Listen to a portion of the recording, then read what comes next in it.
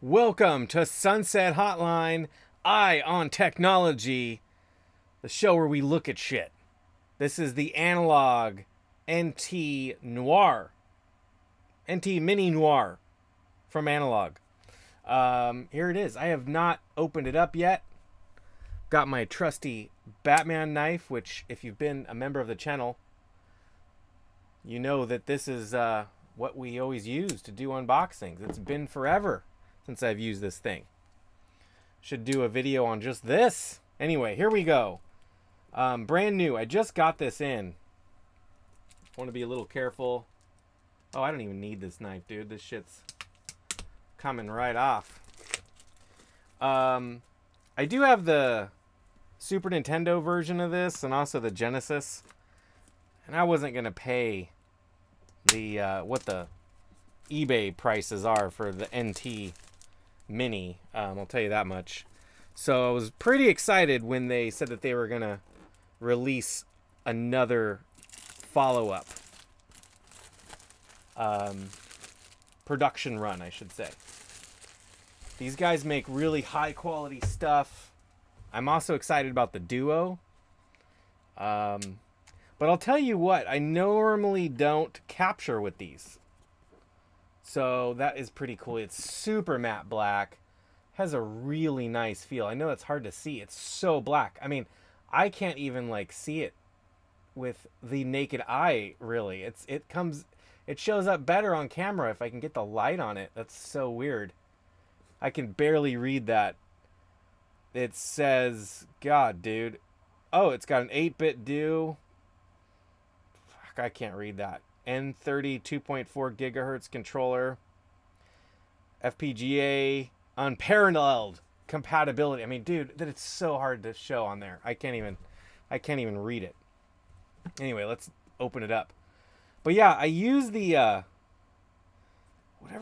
can't remember what it's called. The Super Nintendo version and the Sega Genesis version. I put those in my living room. Wow. Holy crap. And that's what I use to play games on, as far as my living room. So I never capture, though, with these things. I just... Holy shit, you guys. It's way nicer than the other ones. I'll tell you that. It's like aluminum. Okay, here, I don't even know what you guys want to see first, but look at that. It is like, I mean, it's not plastic, that's for sure. I think they changed something on the back on this run. I can't remember what it was.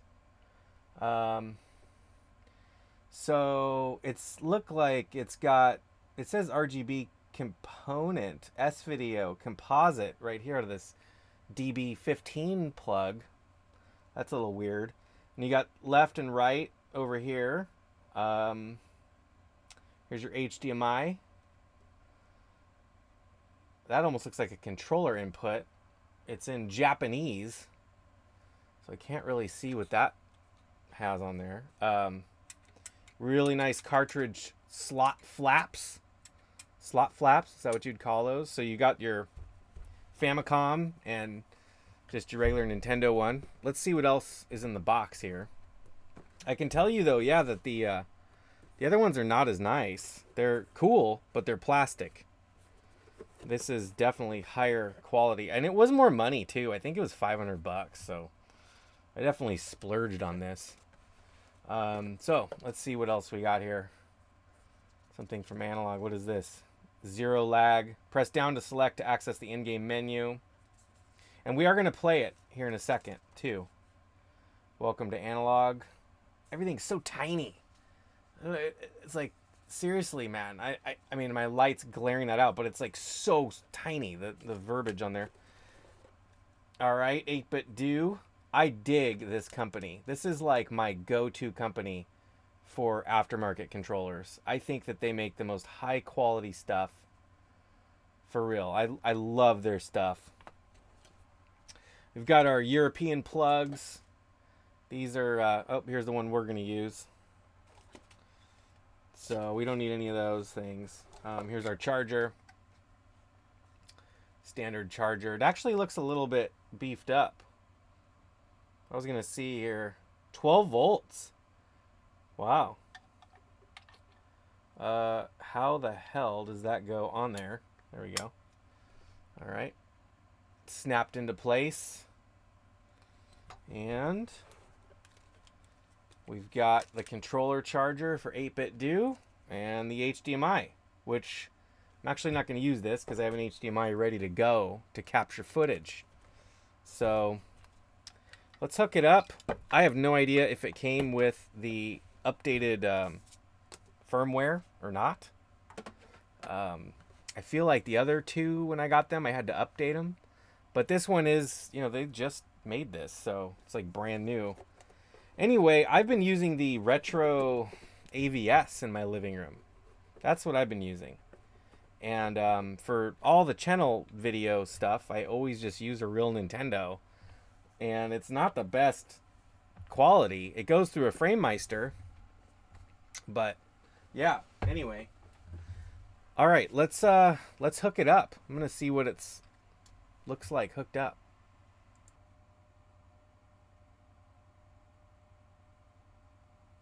All right, so we've got it hooked up. There it is.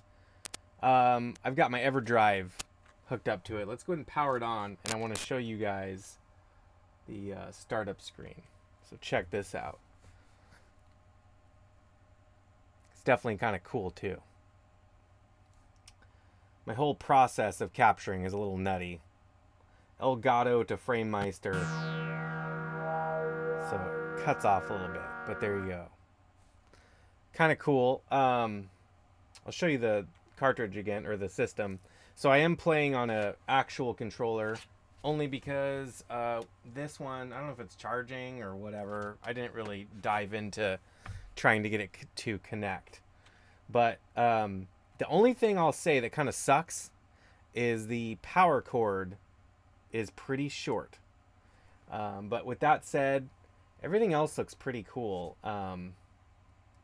The front ports actually have LEDs in them, like where the controller ports go. So they kind of light up a little bit. It's just super high quality. And, you know, that black, like, I don't know if it's anodized, but it looks just so nice. So anyway, let's go ahead and go to the main screen here and check it out. So, yeah, I mean, if you go through settings, there's a lot of stuff you can change. I don't think anything's been changed on this system, but who knows? I don't really know. We have it in 1080p.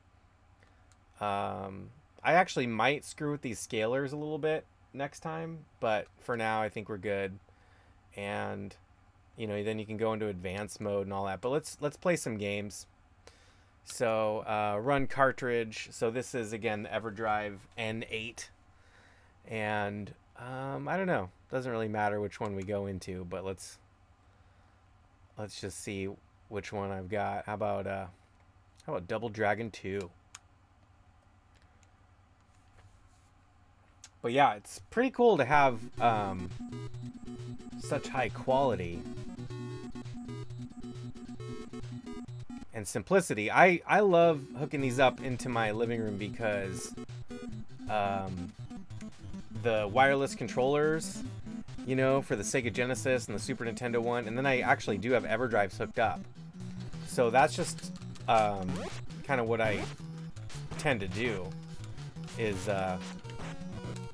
you know, hook them up, play them wirelessly. I seriously love this game, dude. It's been so long. I'm trying to do the power knee kick. But yeah, it looks really good. So here, we'll go back. Actually, I don't know if there's an easier way to get back to the main menu, but this just reboots it. Let's see what other games we want to launch.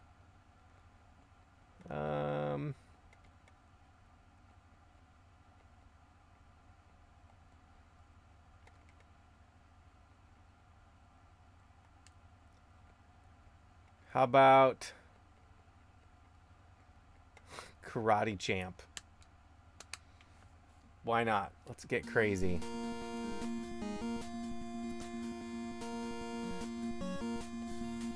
I remember playing the arcade version of this. At one point when I was a kid, I lived in this town that had one of these in the actual VHS rental place. It was the only arcade they had, but it was, man, people were always playing it. And I always would play it and not know what the hell I was doing, because it is a little bit confusing. Yes, point! Oh! Oh! Oh! These characters kind of look like Simpsons characters. Alright, let's go back. Let's do another. Just gonna kind of put it through the tests here. Let's go into the S. Let's do Shatterhand. But yeah, the Retro AVS, I think that's what it's called. That's the one that I've been using, and I will be selling that because I don't need it, which is pretty rad. Definitely excited about that. Get a little money back, you know. I don't know what they go for now. I forget how to climb, dude. Oh. That's right.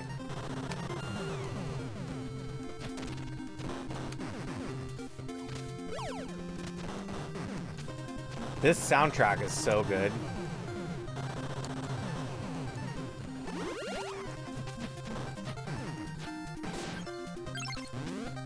Alright, I want to try another one here. I got one in mind. Probably be the last one, but it'll be a good one. Not Yonoid. No. Not today.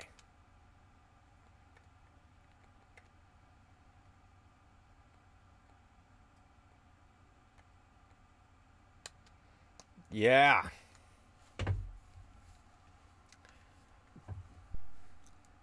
I remember renting this game when it came out. I was so excited to play this game, man. I was hyped. And I eventually got the Game Boy version. And it was like one of the only Game Boy games I ever had. But I loved it. And talk about an amazing soundtrack. I mean, you guys know that. But yeah, look at this beautiful system. I mean, it's gorgeous. It's gorgeous. I'm so excited to actually have one. And the pre-order window, I don't remember when it was. It was like spring or something. God, I don't even remember when it was. This year has flown by. But they were supposed to ship them in August or something, and they didn't. They had issues, which, you know, I don't blame them. But yeah, I just got a shipping notification like a week ago. And I was really excited. This game's so fun. The Turbo Tunnel.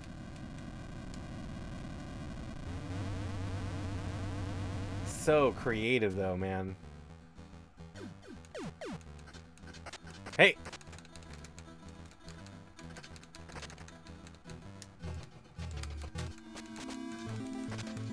I really like the arcade game too. The arcade game is super funny. And well done. Oh, I meant to do my headbutt. It's kind of similar to Golden Axe in that way. It's almost like they took Golden Axe and turned it into an NES game.